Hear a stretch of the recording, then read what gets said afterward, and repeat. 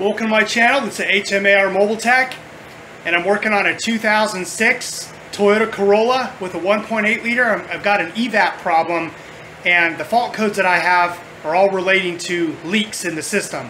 So what I've done here is I've got my smoker, which is inducing smoke into the pipe that goes to the charcoal canister, and that comes directly from the engine and the canister purge valve. One real important thing that I wanted to point out is that if you have any type of an EVAP code that says specifically EVAP leak detected, you'll want to check your gas cap first. So make sure that the gas cap is on tight first of all, and then make sure that you look in here at that little seal and make sure it's not cracked, and definitely make sure it's there. And then just follow the steps on the cap. It just says tighten until one click. And that's tight. That's all you want to do.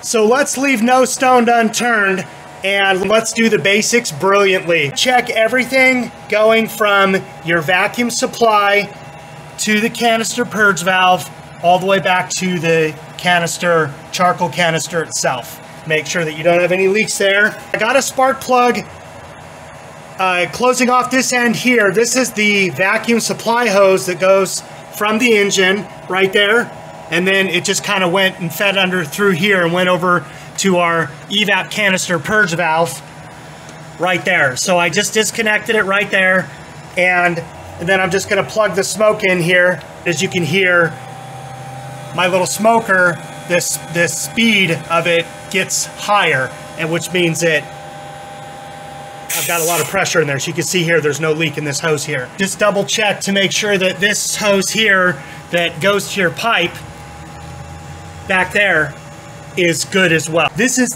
how you can find out if you have a leak from this point here all the way back to the canister, the EVAP canister in the rear of the vehicle. So I'll take you back here and I'll show you how we know. This is how I know I got the right hose. And here's the EVAP canister right here. And this hose just plugged in right there. And so I got my smoke coming out. I put a spark plug in the end because it's really good for plugging off open hoses like this. And you'll just wait just a little bit.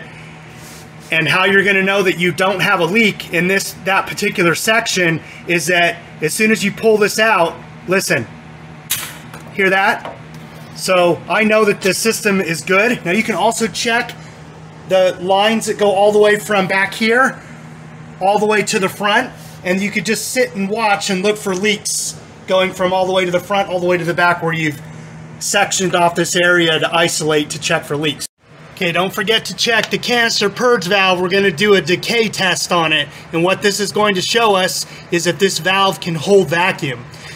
Normal engine vacuum is somewhere between 20 and 15 inches of vacuum. So as you can see here, I got my Mighty Vac in this shot here connected up to where the hose is going to go, that the vacuum supply comes from the engine is going to go here. So you want to connect it up here, and then you want to put your vacuum on it. And so I'm just going to put it to around 20, and then just watch it for just a few minutes and make sure that you don't have any decay, because the computer is going to be watching this, and if there's even the tiniest bit amount of decay drop in vacuum, it's going to pick up on it, and then you're going to get a fault code again for leak detected in the EVAP system, either small leak or large leak or whatever the case is. So you want to just make sure that you just do this for a few minutes and make sure that it doesn't drop. If it doesn't drop within 3 to 5 minutes, then I would say that that would suffice, and then that would say that this canister purge valve is in good working condition. There is a second test that you need to do with the scan tool, which is the power and control, and to see if you're getting power to the electrical connector when you do a bidirectional control. I'm going to test this canister purge valve on this Toyota Corolla.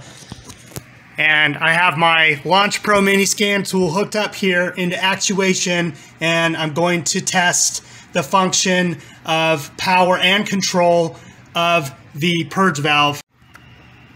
So then I just press the on button to activate it, and then we can hear it right there ticking. You can feel it ticking. So what this tells us here is that the computer is in control of this circuit here for the canister purge valve. So the control side is working beautifully. And then I'm going to use this test slide in the next clip. So I've got the canister purge valve disconnected, and then I've used some small diameter T-pins, and then I've connected my alligator leads. And make sure that you use a fuse. And then I've got it going to just a trailer light bulb. So I'm going to activate it this way. This is going to check the integrity of the circuit for the power side to make sure we don't have any shorts to voltage, shorts to ground, or anything like that going on, and everything is good from the fuse all the way to the computer, all the way back out to this light bulb here to this connector. So there we go. I'll turn it off and I'll turn it on again. So that's exactly what it looks like when we've got control and power all in one, and the circuit is working perfectly. We got a bright light here, so I know the circuit is good. I'm going to call this a good canister purge valve here. So if after all of your inspection you still can't seem to find any leaks or have any issues with the canister purge valve, then you might want to start looking at the charcoal canister itself and all the connecting pipes and hoses back there around the gas tank area, and that would be your next steps in trying to diagnose this problem. So a good visual inspection, you can't beat that. So do a good visual inspection, do the basics brilliantly. You did a good job. See you next time.